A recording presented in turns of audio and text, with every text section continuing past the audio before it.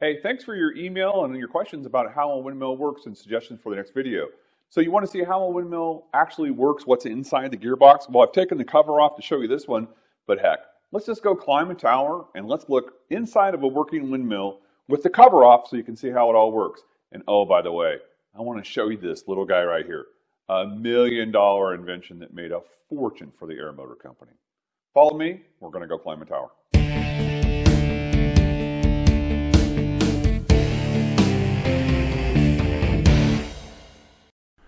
Let's take a look together inside the windmill gearbox. Windmills are simple little machines that start with the wheel turning, which then drives a main shaft. On the main shaft, there are two small gears. Those two gears turn and mesh teeth with two larger bull gears. As the bull gears turn, they move the pitman arms up and down.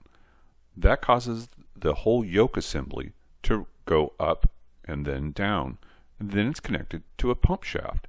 The pump shaft goes out the middle of the gearbox into the mast pipe. Here you can see the assembly at work with the cover removed.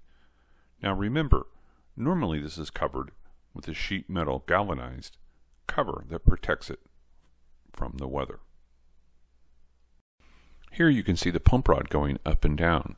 It travels through the center of the mast pipe out of the windmill. The windmill gearbox contains 10-weight non-detergent oil. It's very important that you don't overfill the windmill and that you use non-detergent oil, so contaminants will settle to the bottom. A simplistic system keeps oil moving to the back of the windmill. Oil is carried by the gears up to the oil ring assembly. Every time the ring touches the gears, it lifts slightly. Let's watch it in action. The simplistic system of the oil ring touching the gear, lifting up and turning slightly, carried enough oil to lubricate the top of the windmill. This patented system was so simple and easy to produce, it made a fortune for the Aermotor company, as other companies struggled with complex pumps. However, it was critical that you keep the oil ring free and unobstructed. In the 30s, the Aermotor company kept a checklist for you to keep on the barn wall to remind you to change the oil. Nowadays, we just say, climb the windmill tower with your wife on her birthday so she'll never forget to change the oil.